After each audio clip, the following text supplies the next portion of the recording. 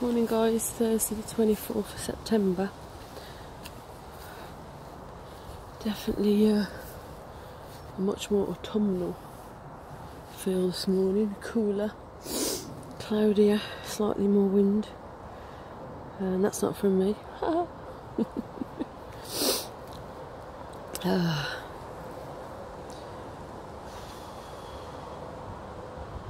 Just really said hello to a couple of people who just walk past with their dog. You know, the sort that you don't really know, but you sort of see if you walk to the same places.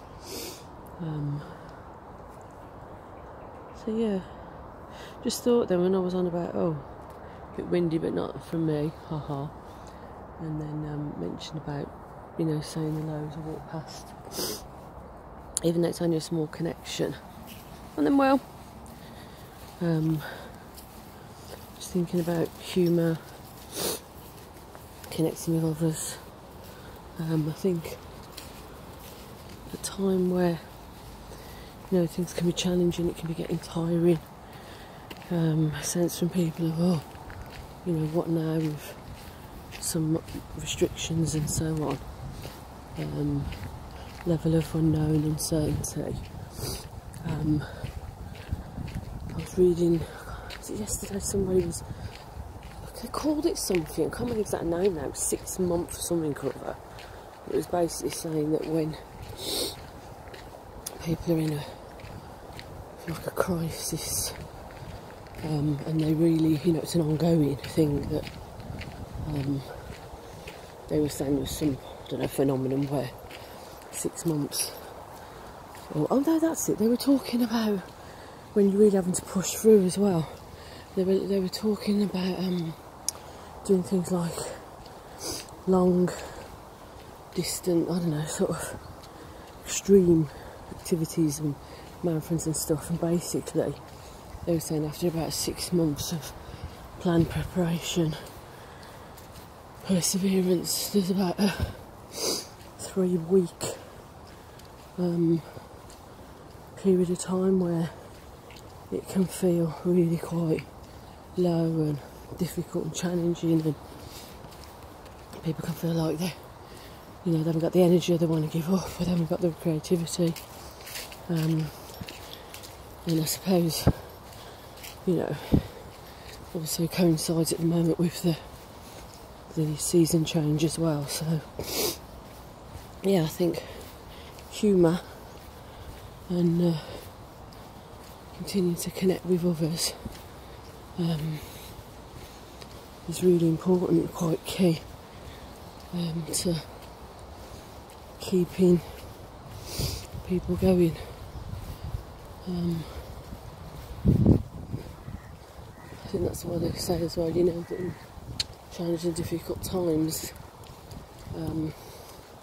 comedy, the use of comedy, comedians, you know,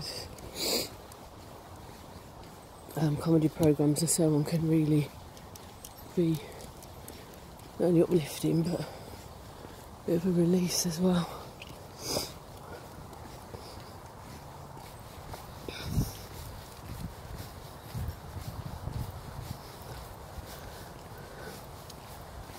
And I think continuing something in your routine, it might not be everything you've been doing, but even if you just decide on, well, it could be one new thing actually as a routine, or it could be something you've been doing. Just choose that one thing and stick to it. So I remember at the beginning of the pandemic, a piece about trying to create some routine, something consistent, familiar was quite important as well.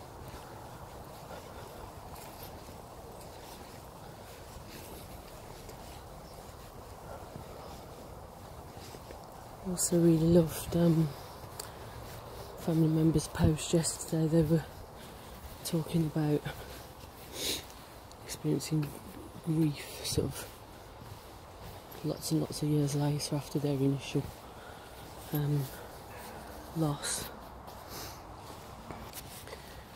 Yeah, she was saying even after, what, 18 years, that, you know, struck her, she realised she really needed some grief counselling, which she did look at a number of months ago.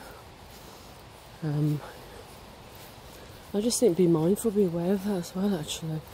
I think, and I said myself, when you're in a sort of restricted, limited situation, sometimes you question a lot of things, you end up being with yourself, your own thought process a bit more. That's not such a bad thing, but I just think it can also start to bring up thoughts and challenges and questions in relation to loss.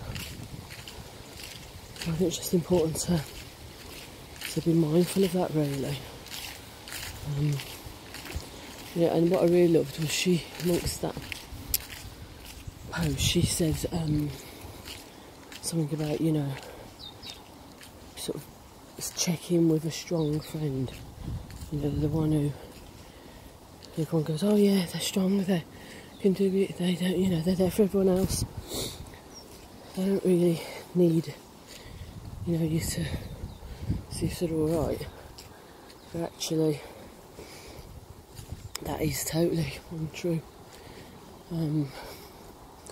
It's just a perception, so I just like the fact that she was making particular reference to, you know, make sure you just have that, make that contact with that person who everyone else sees as they're fine, they're okay, they can get on with it.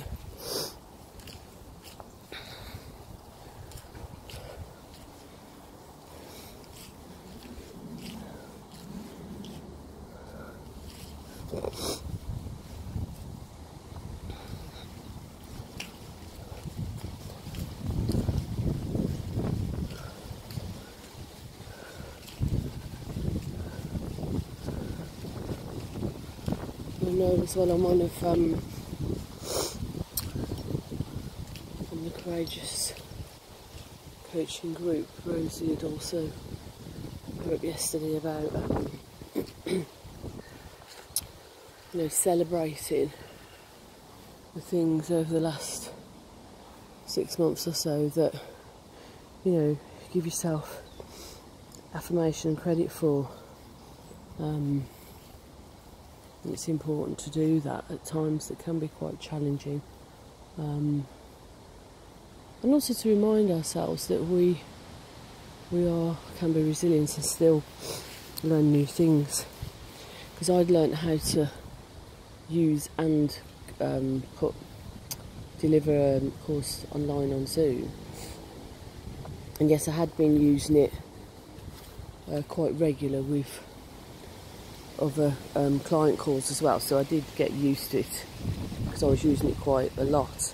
Whereas at the moment with some of the other courses I may be delivering online through some of the college work, they're wanting us to use Teams more, and that's something that I don't really, you know, I'm not that familiar with in terms of how to work with that. Now I know that, you know, part of me almost goes, oh gosh, no, you know, I just feel a little bit, creates a slight anxiety internally actually, to be thinking, oh, you know, I've got to get my head around something else. And I suppose also because, you know, I've got other changes going on and move and so forth. To some degree, it's like, you know, you don't want too many other new things you've got to get your head around. So I do have a moment of, oh, and you know, it hasn't said right now, but obviously we're going to have to spend time getting our heads around it. And then it's useful to remind myself that I relatively successfully learnt how to use Zoom and deliver the course. So if I did that, you know, there's nothing to say I can't do the same again with another platform.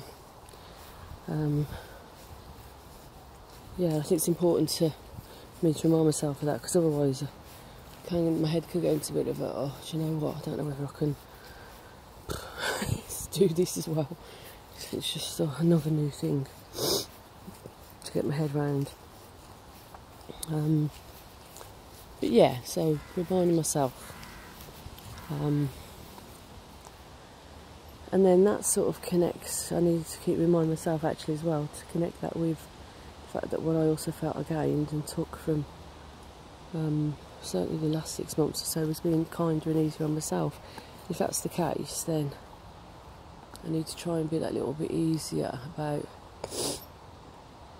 give myself time to get my head round stuff, and knowing it'll take time to learn new stuff. It's, you know. And also, some people learn things quicker than others, so I think accepting that and not, you know, feeling a bit annoyed or beating yourself up or feeling frustrated because maybe it appears other people seem to be able to get the head around something a lot quicker.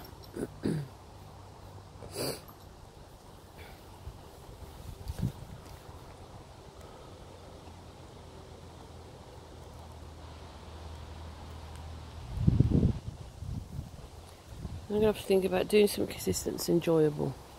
I think I need to think about that one, because doing the post-its in the jars was really, I really enjoyed that. It was, you know, thinking of something inspirational, creative. It was also a lovely thought that at some point, you know, people would be given those, and yeah, they'd have those to keep, to read, to be hopefully inspired by, and that was a lovely thought. I think I just need to sort of think about what I'm going to do, perhaps in that respect, or something connected in that way anyway. So new thoughts, new ideas, new possibilities, but also just be mindful of what needs to stay and remain. Keep the humour, keep connecting with others, keep at least one consistent daily action, keep being kind to myself when having to get my head around and learn new stuff, give myself time.